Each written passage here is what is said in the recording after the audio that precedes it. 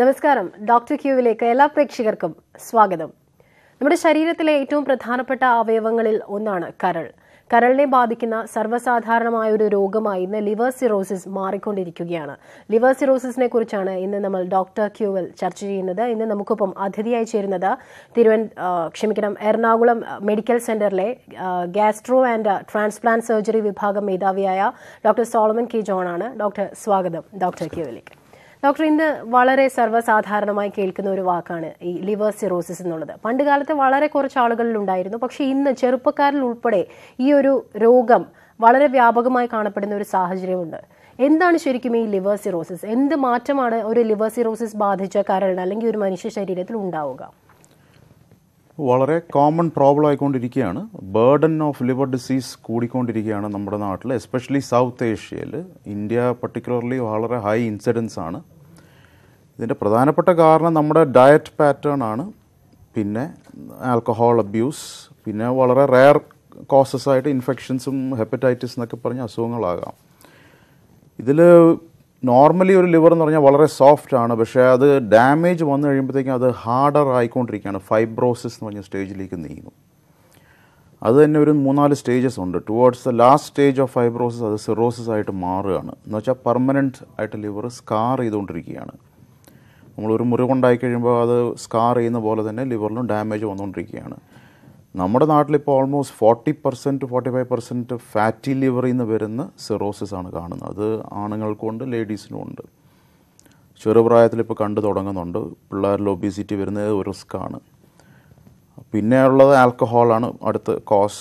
പിന്നെ അത് കഴിഞ്ഞാൽ വരുന്ന ഞാൻ നേരത്തെ പറഞ്ഞ പോലെ റെയർ കോസസ്. ഇതിനകത്ത് മെറ്റബോളിക് സിൻഡ്രോം അല്ലെങ്കിൽ മെറ്റബോളിക് ഡിസീസസ് എന്ന് പറഞ്ഞാൽ ഡയബറ്റിസ് വളരെ കോമൺ ആണ്. BP, പിന്നെ കൊളസ്ട്രോളിൻ്റെ പ്രശ്നം, junk food patterns, lack of exercise, ഇതൊക്കെയാണ് ഇവിടെ നമ്മുടെ നാട്ടിലിപ്പോൾ മേജർ കോൺട്രിബ്യൂട്ടർ ഫാറ്റി ലിവറിന്. അത് കുറേ നാൾ കഴിയുമ്പോഴത്തേക്ക് അത് പ്രോഗ്രസ് ചെയ്യുകയാണ്. ഇൻഫ്ലമേഷൻ വരുമ്പോൾ ഫാറ്റി ലിവർ എന്നത് നാഷ് എന്ന് പറഞ്ഞൊരു കണ്ടീഷനിലേക്ക് പ്രോഗ്രസ് ചെയ്യുകയാണ്. അത് ഏകദേശം ഒരു 30% പേര് ആ ഫാറ്റി ലിവറിൽ നിന്ന് അതിലേക്ക് മാറാം. അതിൽ നിന്നൊരു 10-15% പേരായിരിക്കും പിന്നെയും ഫർദർ പ്രോഗ്രസ് ചെയ്ത് സിറോസിസ് ആയിട്ട് മാറുന്നത്. പക്ഷേ ഇത് നമ്മൾ ഓവറോൾ പോപ്പുലേഷൻ നോക്കുമ്പോൾ ഒരു വലിയ നമ്പറാണ്. ബർഡൻ ഓഫ് ലിവർ ഡിസീസ് കണ്ടുപോകാനും കൂടിയിട്ടുണ്ട്. ശരിക്കും ഈ കരളിൽ എന്ത് വ്യത്യാസമാണ്? ഇപ്പം ഫാറ്റി ലിവർ അല്ലെങ്കിൽ ഈ ലിവർ സിറോസിസ് ബാധിച്ച ഒരു കരളിന് ആരോഗ്യമുള്ള ഒരു കരളിൽ നിന്ന് എന്ത് വ്യത്യാസമായിരിക്കും നമുക്ക് കാണപ്പെടുന്നത്? ഇതിനകത്ത് മേജർ പ്രോബ്ലം നമ്മൾ കാണുന്നത് വളരെ ലേറ്റ് ആയിട്ടാണ് ഈ ഒരു പ്രോബ്ലം ഡിറ്റക്റ്റ് ചെയ്യുന്നത്. പലപ്പോഴും ലിവറിന് നല്ല കപ്പാസിറ്റി ഉള്ളതുകൊണ്ട് liver function can be normal. ഒരു പോയിന്റ് എത്തുന്ന വരെ ലിവർ ഫങ്ഷൻ നോർമലായിരിക്കും. പക്ഷേ ആ ലിവറിന് ഫൈബ്രോസിസിൻ്റെ ചേഞ്ചസ് ഒക്കെ കാണാം. പക്ഷെ നമ്മൾ ഇടയ്ക്ക് ലിവർ ഫങ്ഷൻ മോണിറ്റർ ചെയ്യുമ്പം SGPT, SGOT എന്നൊക്കെ പറയുന്ന കമ്പോണൻറ്റുകൾ കൂടുന്നു എന്ന് കാണുമ്പോഴാണ് പലപ്പോഴും ഒരു അലാമായിട്ട് ആൾക്കാർ വരുന്നത്. അല്ലെങ്കിൽ ഒരു മഞ്ഞപ്പിത്തത്തിൻ്റെ തുടക്കം വരുമ്പോൾ ആ ഒരു സ്റ്റേജ് എത്തുമ്പോഴത്തേക്കും യൂഷ്വലി ലിവറിന് കണ്ടമാനം ഡാമേജ് ഓൾറെഡി വന്നിട്ടുണ്ട്. അപ്പോൾ അങ്ങനെ ഒരു ആൾ വരുമ്പോൾ നമ്മൾ പിന്നെ ഫുൾ ടെസ്റ്റുകൾ ചെയ്യുന്നു. എന്താണ് ഇതിൻ്റെ ഉള്ള കാരണങ്ങൾ? സാധാരണ ഒരു സീരീസ് ഓഫ് ബ്ലഡ് ടെസ്റ്റുകളാണ്. അത് കൂടാണ്ട് നമുക്ക് അൾട്രാസൗണ്ട് വെച്ച് സ്റ്റാർട്ട് ചെയ്യാൻ പറ്റും. പിന്നെ ഇപ്പം കുറേയും കൂടെ കൃത്യമായിട്ട് ലിവറിൽ ഫൈബ്രോസിസ് എന്ന് പറഞ്ഞാൽ ഫൈൻഡിങ്സ് ഉണ്ടോ എന്ന് അറിയാനായിട്ട് നമുക്ക് ലിവർ സ്കാൻസ് ഉണ്ട്, സ്പെസിഫിക് ഫൈബ്രോ സ്കാൻസ് ഉണ്ട്. അപ്പോൾ അതിലൊരു പോയിന്റ് ബേസിസ് നമുക്ക് അറിയാൻ പറ്റും ഈ പാർട്ടിക്ക് അല്ലെങ്കിൽ ഈ പേഷ്യൻറ്റിന് ഇത്രയും ലെവൽ ഓഫ് ഫൈബ്രോസിസ് ഉണ്ട്. അപ്പോൾ അതിൽ F0 എന്ന് പറയും, F0 to F4 വരെ ഉണ്ട്. ആ 4 എന്ന് പറഞ്ഞാൽ ഓൾമോസ്റ്റ് സിറോസിസ് ആയി. അപ്പോൾ നമുക്കത് സ്കോർ ചെയ്ത് കഴിയുമ്പോൾ നമുക്കറിയാം. പിന്നെ ലിവർ ഫങ്ഷൻസ് വെച്ച് നമ്മൾ മോണിറ്റർ ചെയ്യുന്നു. എന്തെങ്കിലും ഫർദർ ട്രീറ്റ്മെൻറ്റ് വേണമെങ്കിൽ അപ്പോൾ സ്റ്റാർട്ട് ചെയ്യുന്നു. അങ്ങനെയാണ്. ഇതിൻ്റെ ഒരു കാരണങ്ങളെക്കുറിച്ച് ഡോക്ടർ നേരത്തെ ആദ്യം കുറച്ച് സൂചിപ്പിച്ചു. എന്നാലും പ്രധാനപ്പെട്ട കാരണങ്ങൾ നമ്മളുടെ ഈ മോഡേൺ ലൈഫിലെ എന്തൊക്കെ സിറ്റുവേഷൻസ് ഈ സിറോസിസ് എന്നുള്ള ഒരു രോഗാവസ്ഥയിലേക്ക് നമ്മളെ കൊണ്ടെത്തിക്കും? കാർബോഹൈഡ്രേറ്റ് റിച്ച് ഡയറ്റാണ് നമ്മുടെ. അരി ബേസ്ഡ്, റൈസ് ബേസ്ഡ് ഐറ്റംസ് ആണ്. ഡോക്ടർ, ഒരു നിമിഷം നമുക്ക് തിരികെ എത്താം. നമുക്ക് ഈ ടോപ്പിക്കിലേക്ക് തന്നെ വരാം. ഒരു കോളർ ഉണ്ട്. ഹലോ, ഇതാരാണ് സംസാരിക്കുന്നത്? ആരാണ്? ഹലോ, പറഞ്ഞോളൂ. ആരാണ് സംസാരിക്കുന്നത്? ഞാൻ പറഞ്ഞായിരുന്നല്ലോ, ലിസി പത്തനംതിട്ട. ഡോക്ടറോട് ചോദിച്ചോളൂ.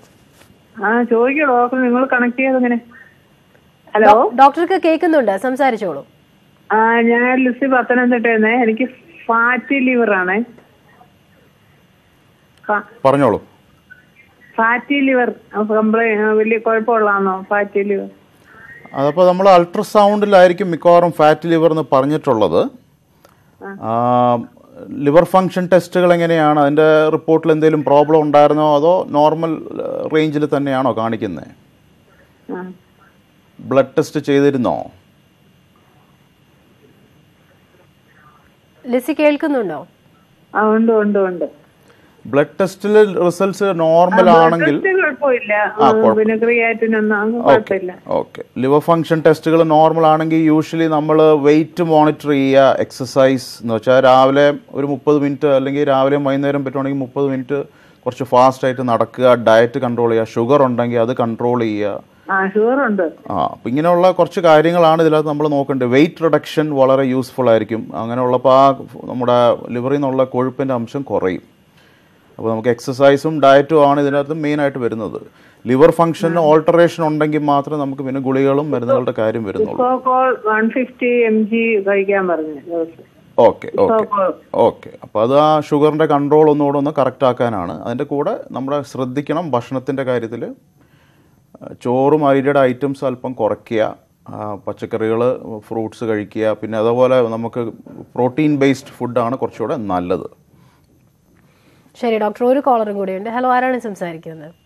Hello doctor. ഹലോ, ഞാൻ കോഴിക്കോട് ജില്ലയിൽ നിന്ന് ശശികലയാണ് വിളിക്കുന്നത്. പറഞ്ഞോളൂ. ഞാൻ ഒരു 2 മാസം ഇപ്പം ലിവർ ഫാറ്റിന്റെ മരുന്ന് കുടിക്കുന്നത്. അപ്പം 1 സ്റ്റേജിലാണ് ഇപ്പം ഉള്ളത്.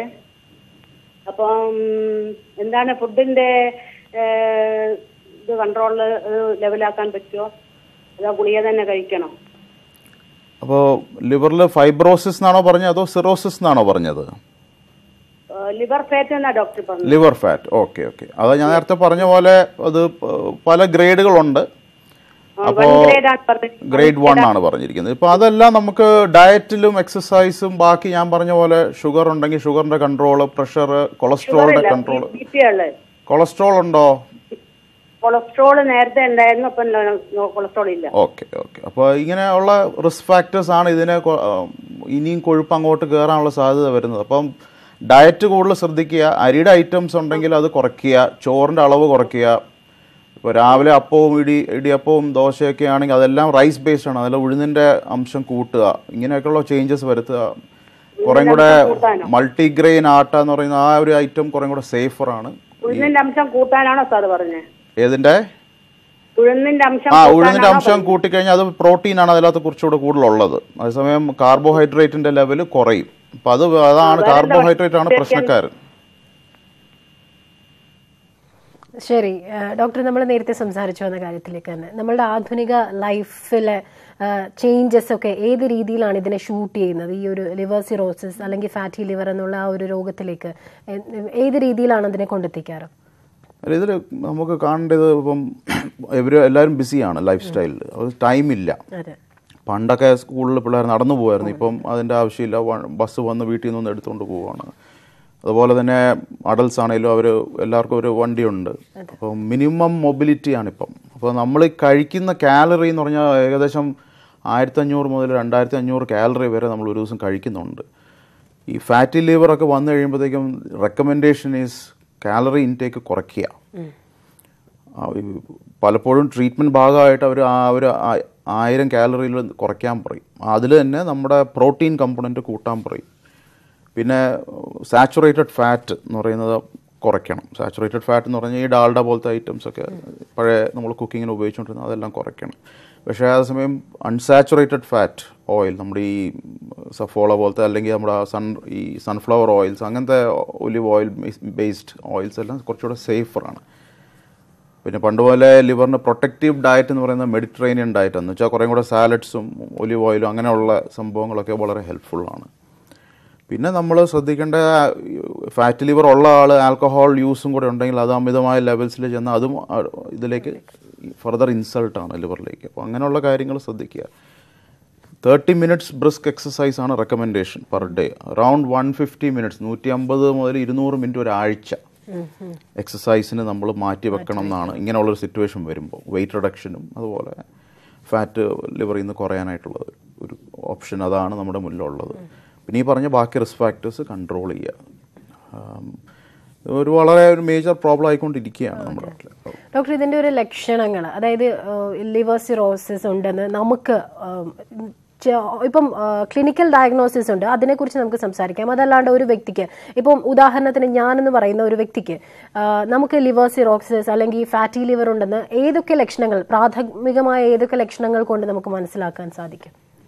ഇതിൽ ഫാറ്റ് ലിവർ നമ്മൾ യൂഷ്വലി ഒരു അൾട്രാസൗണ്ട് സ്കാനിലാണ് നമ്മൾ പിക്കപ്പ് ചെയ്യുന്നത്. പക്ഷേ നമുക്കൊരു കുറച്ച് എവിഡൻസസ് ഉണ്ട്. BMI എന്ന് പറഞ്ഞൊരു മെഷർമെൻറ്റ്, ബോഡി മാസ് ഇൻഡെക്സ്, അത് നമുക്ക് ഗൂഗിളിലൊക്കെ അടിച്ചാൽ കാണാൻ പറ്റും. ഹൈറ്റും വെയ്റ്റും തമ്മിലുള്ള റേഷ്യോ ആണ്.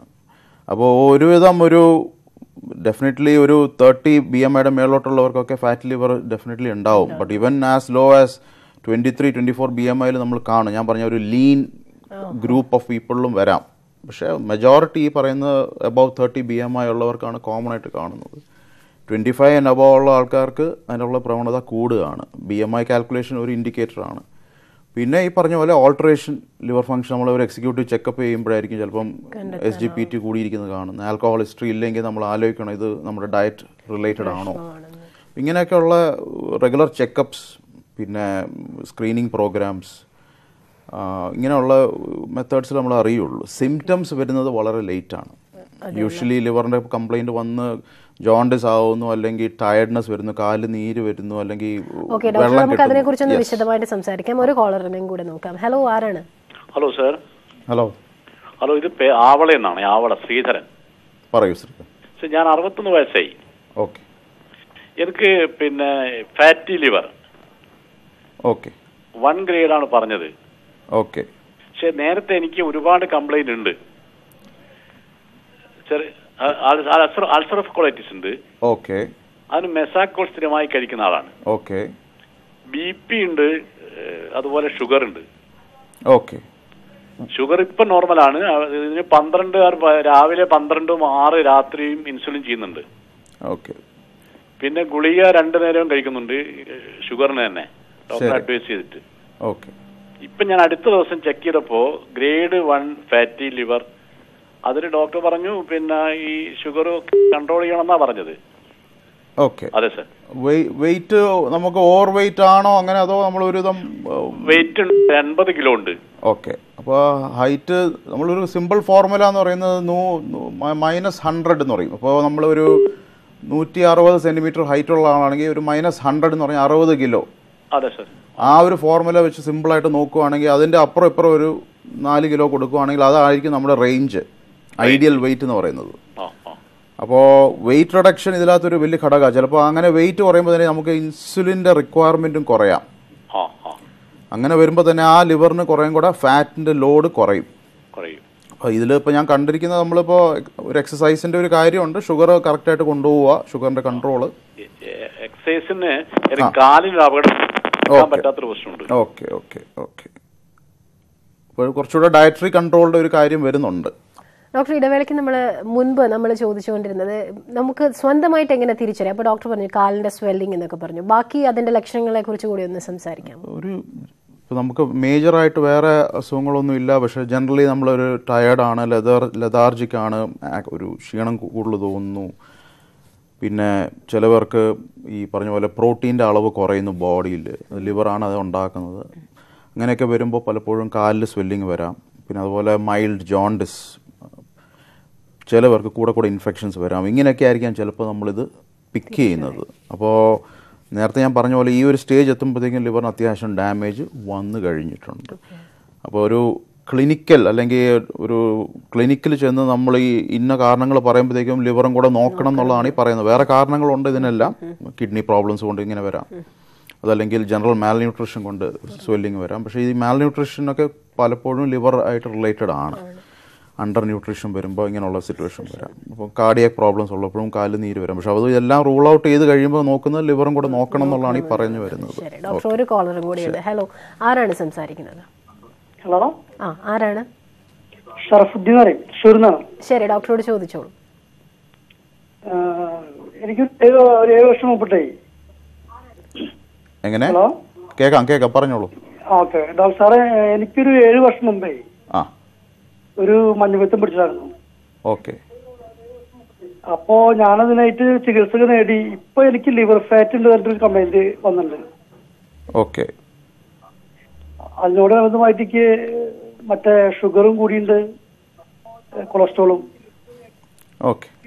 ഈ മഞ്ഞപ്പിത്തത്തിന് ട്രീറ്റ്മെന്റ് എടുത്തിട്ടുള്ളതാണോ നേരത്തെ? എടുത്തിരുന്നു. അത് മാറിയിരിക്കണു, മാറി.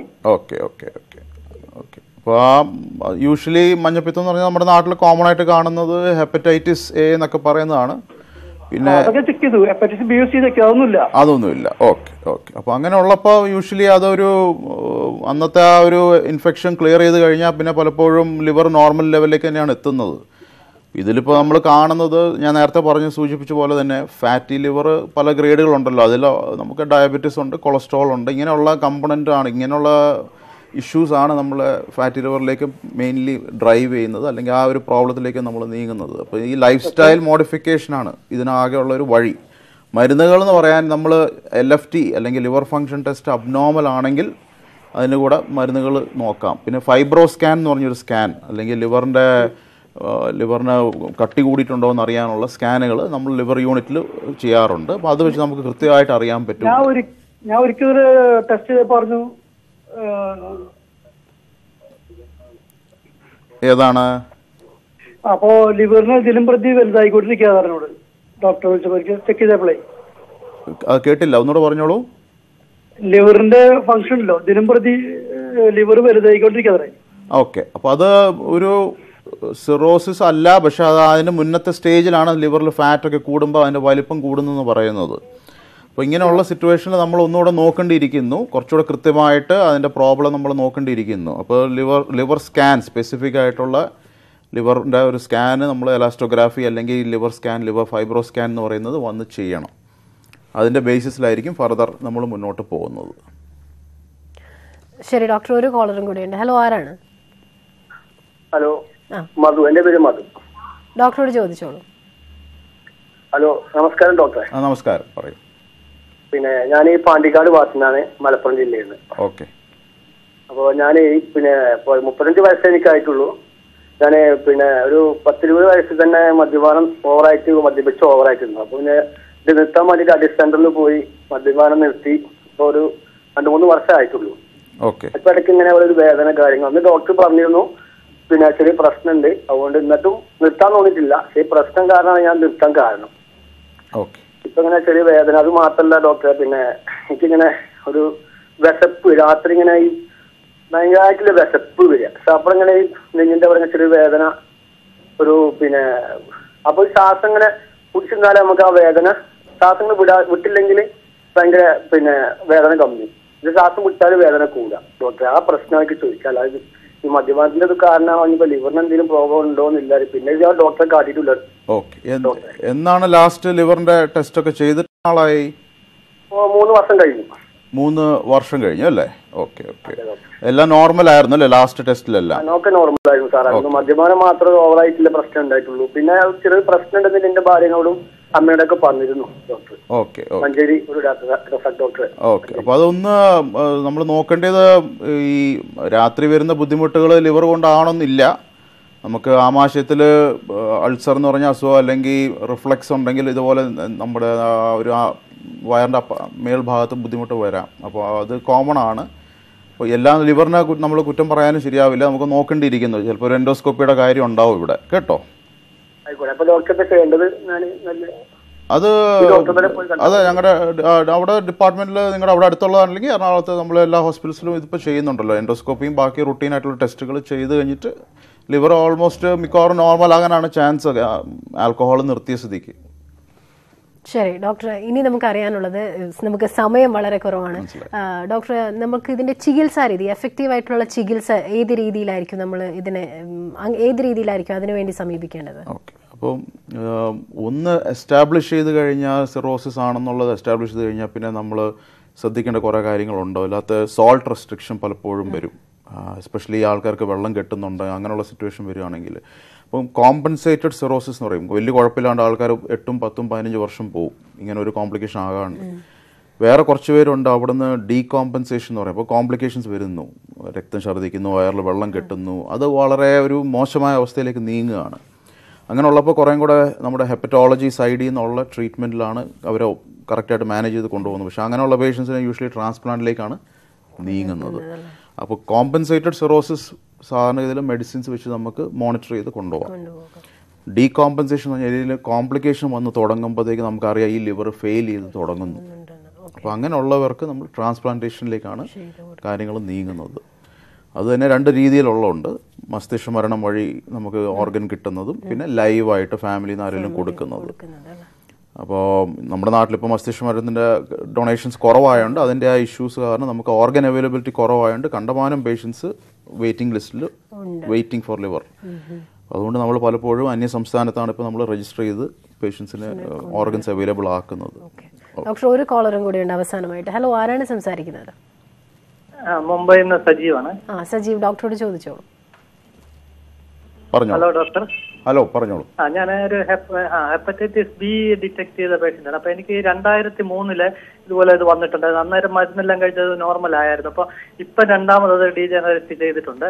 അപ്പം അത് ഡോക്ടറെ കണ്ടപ്പോഴത്തേക്ക് അത് ഫൈബ്രോസിസ് ആയിട്ടുണ്ടെന്ന് പറഞ്ഞു. അപ്പം ഈ DNA SBV DNA ചെയ്തിരുന്നു. അത് ചെയ്ത് കഴിഞ്ഞപ്പോഴത്തേക്ക് ആദ്യം ചെയ്തപ്പോഴത്തേക്ക് കഴിഞ്ഞ മെയ് ചെയ്തപ്പോഴത്തേക്ക് അത് കുറച്ച് ഇത് കാണിക്കുന്നുണ്ട്. ഇപ്പം ചെയ്ത് കഴിഞ്ഞപ്പോഴത്തേക്ക് അത് DNA ടെസ്റ്റിനകത്ത് നോട്ട് ഡിറ്റക്റ്റഡ് എന്നാണ് കാണിക്കുന്നത്. അപ്പം ഞാൻ ഈ ഹെപ്പ് ബെസ്റ്റ് എന്ന് പറയുന്ന മരുന്നാണ് കഴിച്ചുകൊണ്ടിരിക്കുന്നത്. അപ്പൊ അതിനിപ്പം കണ്ടിന്യൂ ചെയ്യണോ അതോ ഇത് ഇങ്ങനെ അതിന്റെ ഒന്ന് അറിയാൻ വേണ്ടിയിട്ടാണ്. LFT ഒക്കെ പീരിയോഡിക്കലി ചെയ്യുന്നുണ്ട്. അപ്പോൾ അത് നമ്മൾ യൂഷ്വലി ഇങ്ങനെയുള്ള സിറ്റുവേഷനിൽ ഹെപ്പറ്റൈറ്റിസ് ബിയുടെ ഗുളികകൾ കണ്ടിന്യൂ ചെയ്യുകയാണ് ചെയ്യുക. വൈറൽ ലോഡ് ലൈഫ് ലോങ് ചെയ്യണോ? അതെ, വൈറൽ ലോഡ് അൺഡിറ്റക്റ്റബിൾ ആണെന്ന് പറഞ്ഞാലും നമ്മളത് നോക്കണം. അപ്പോൾ ഇത് കുറച്ചുകൂടെ കാര്യങ്ങളുണ്ട് ഇതിനകത്ത്. 1-2 ടെസ്റ്റുകളും കൂടെ നോക്കാനുണ്ട്. അപ്പോൾ അത് യൂഷ്വലി അടുത്തുള്ള ഹെപ്പറ്റോളജി യൂണിറ്റ് അപ്രോച്ച് ചെയ്ത് അവർ ഒന്നുകൂടെ വൈറൽ ലോഡ് മാത്രമല്ല DNA മാത്രമല്ല അല്ലാണ്ട് അതിൻ്റെ ആൻറ്റിബോഡീസിൻ്റെ ലെവലും കാര്യങ്ങളൊക്കെ നോക്കിയിട്ട് വേണം. എലാസ്റ്റോഗ്രാഫി നോക്കിയപ്പോഴത്തേക്ക് അത് 14 kP ആയിട്ടുണ്ട്. ഇപ്പം നേരത്തെ 30 ആയിരുന്നു. ഓക്കെ, അപ്പോൾ അത് കൂടുതലാണ്. അപ്പോൾ നമുക്ക് ചേഞ്ചസ് ഉണ്ട് ലിവറിൽ. അപ്പോൾ ഫൈബ്രോസിസ് ടു സിറോസിസിലേക്കുള്ള നീങ്ങുന്ന ഒരു ചേഞ്ചസ് ഓൾറെഡി എസ്റ്റാബ്ലിഷ് ചെയ്തുകൊണ്ടിരിക്കുകയാണ്. അപ്പോൾ ഇങ്ങനെയുള്ള സിറ്റുവേഷനിൽ DNA ലെവൽ മാത്രം നോക്കിയിട്ട് കാര്യമില്ല, നമ്മൾ യൂഷ്വലി കണ്ടിന്യൂ ചെയ്യണം കേട്ടോ. പിന്നെ വേറെ ഇൻസൾട്ട്സ് ലിവറിന് വരാത്ത രീതിയിൽ ആൽക്കഹോൾ അവോയ്ഡ് ചെയ്യുക, അതുപോലെ അമിതവണ്ണം പാടില്ല, ഇങ്ങനെയുള്ള കാര്യങ്ങളും കൂടെ ഇതിൻ്റെ കൂടെ കൊണ്ടുപോകേണ്ടി വരും. ഓക്കെ ഡോക്ടർ, ഇനി നമ്മളുടെ ഭക്ഷണക്രമത്തിൽ നമ്മളൊരു ഹെൽത്തി മാൻ നമ്മളുടെ ലൈഫ് സ്റ്റൈലിൽ എന്തൊക്കെ ചേഞ്ചസ് വരുത്തണം, അല്ലെങ്കിൽ ഇത് വരാതെ നമ്മൾക്ക് എങ്ങനെ കാക്കാം? ഷുഗർ ലോഡ് കുറയ്ക്കുക. മധുരം എസ്പെഷ്യലി നമ്മുടെ ഈ കൊക്കക്കോള ഇങ്ങനത്തുള്ള ഐറ്റംസിൽ വരുന്ന ഫ്രക്ടോസ് കമ്പോണൻറ്റ് വളരെ ഹൈ ഷുഗർ കണ്ടൻ്റ് ആണ്. ആർട്ടിഫിഷ്യൽ ഷുഗേഴ്സ് എന്ന് പറയുന്നത് അത് ഡാമേജിങ് ആണ്. പിന്നെ ഞാൻ പറഞ്ഞ പോലെ പ്രോട്ടീൻ ബേസ്ഡ് ഫുഡാണ് കുറേയും കൂടെ നല്ലത്. കാർബോഹൈഡ്രേറ്റ് നമ്മുടെ നാട്ടിലെയും നമ്മുടെ സൗത്ത് ഇന്ത്യയിലെ മേജർ കമ്പോണൻ്റ് ആണ്. പക്ഷെ അത് തീരെ ഇല്ലാതും പറ്റത്തില്ല. പക്ഷേ ആ പ്രോട്ടീൻ അല്ലെങ്കിൽ അതിൻ്റെ കൂടെ തന്നെ നമ്മൾ കഴിക്കുമ്പോൾ ചോറിൻ്റെ കൂടെ കണ്ടമാനം കൂടുതലായിട്ട് പച്ചക്കറികളും കാര്യങ്ങളൊക്കെ കൂട്ടുകയാണെങ്കിൽ ആൻറ്റി ഓക്സിഡൻസ് കൂടും, കാർബോഹൈഡ്രേറ്റിൻ്റെ ലോഡ് കുറയും. ഇങ്ങനെയൊക്കെ വരുമ്പോൾ നമ്മുടെ body will feel more healthier, wait ഒന്നുകൂടെ മെയിൻറ്റെയിൻ ചെയ്യാൻ പറ്റും. അപ്പോൾ lean meet recommend, fishes healthy, ഇങ്ങനെയുള്ള കാര്യങ്ങൾ. മുട്ടയുടെ egg white 2 whole eggs a week is okay. പക്ഷേ അല്ലാത്ത ദിവസങ്ങൾ എഗ് വൈറ്റ് ആയാലും കുഴപ്പമില്ല. ഇങ്ങനെയുള്ള ചെറിയ ചെറിയ അഡ്ജസ്റ്റ്മെന്റ്സ്, എക്സസൈസ് വളരെ ഇമ്പോർട്ടൻ്റ് ആണ്. വളരെ നന്ദി. അപ്പോൾ ഡോക്ടർ, വളരെ എഫക്റ്റീവ് ആയിട്ടുള്ള ഒരു ചർച്ചയാണ് നടന്നത്. കൂടുതൽ പ്രേക്ഷകരെ വിളിച്ചതും ഫാറ്റി ലിവർ എന്നുള്ള ഒരു കണ്ടന്റാണ്. അപ്പോൾ നമ്മൾ അതിനെക്കുറിച്ച് കൂടുതലായിട്ട് ശ്രദ്ധിക്കണം. നമ്മുടെ ഭക്ഷണ രീതികളും എക്സസൈസും ഒക്കെ വെച്ചിട്ട് ശ്രദ്ധിച്ചാൽ ഇതിനെ ഒരു പരിധി വരെ അകറ്റി നിർത്താൻ കഴിയുമെന്നാണ് നമുക്ക് ഇതിൽ നിന്ന് മനസ്സിലാവുന്നത്. എന്തായാലും വളരെ നന്ദി ഈ അവസരത്തിൽ നമുക്കിപ്പോൾ അതിഥിയായി എത്തിയതിന്. Thank you. ഡോക്ടർ ക്യൂ പൂർണ്ണമാവുകയാണ്. വീണ്ടും അടുത്ത ദിവസം മറ്റൊരു വിഷയവുമായി കാണാം. നമസ്കാരം.